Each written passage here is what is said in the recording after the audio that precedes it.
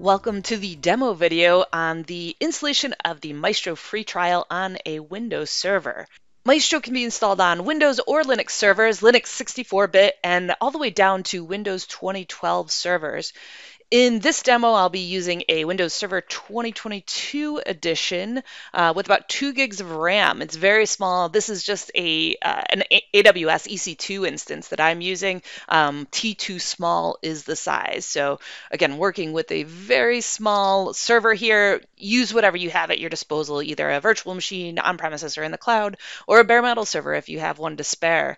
As you can see, I have just a very small local disk here too, about 30 gigs total.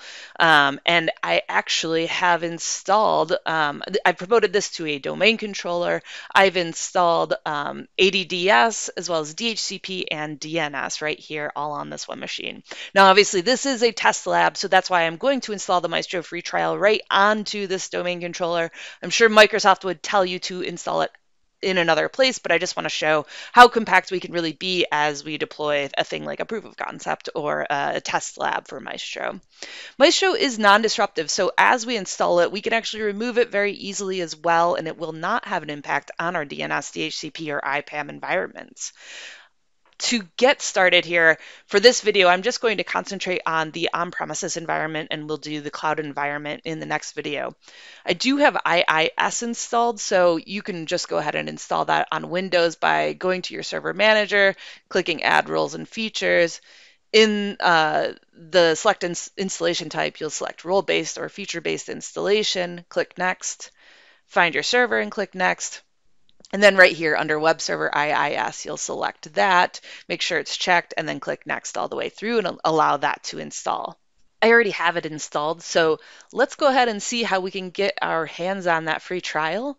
If you just open up a browser and then go to men&mice.com and click on free trial, then I can just click sign up now, fill out some things, and I will both be directed to the download page as well as get an email with some helpful information on how to get started. Like I said, for this video, we are only concentrating on the on-premises environment, so we only need to download 2 of the binaries here. So we're going to download the web application as well as Men&Mice Central. So the web application is what allows you to actually see and manipulate and work on DDI objects within your environment. Men&Mice Central is actually the brains of the operation. It's the application itself. And again, we would install the Men&Mice management console for some of the cloud connections and things like that in the next version of Micetro, expected to come out in just a few months by the end of 2022. We will have fully deprecated the management console, and you'll be able to use the web UI for everything. Now, I actually already have these things downloaded. It looks like they finished though. So I'll go ahead and install Men&Mice Central by double-clicking on it. You can see it's just extracting a .msi since we are in a Microsoft environment. And we'll click Next at the install shield. We'll accept the EULA and click Next.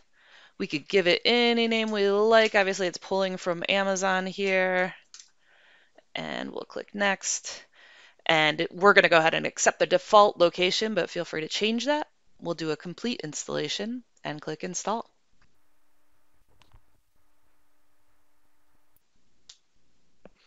And we'll click Finish.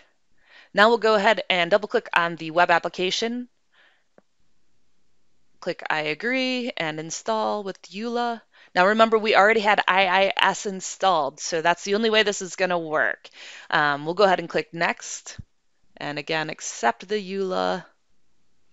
We're going to go ahead and take these defaults and click Next and install. And that completed successfully, so we'll click Finish. Installation successfully completed.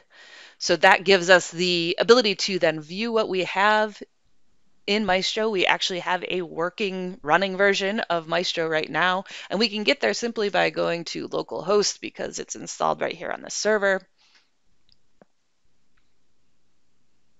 And you can see the Micetro UI pops up.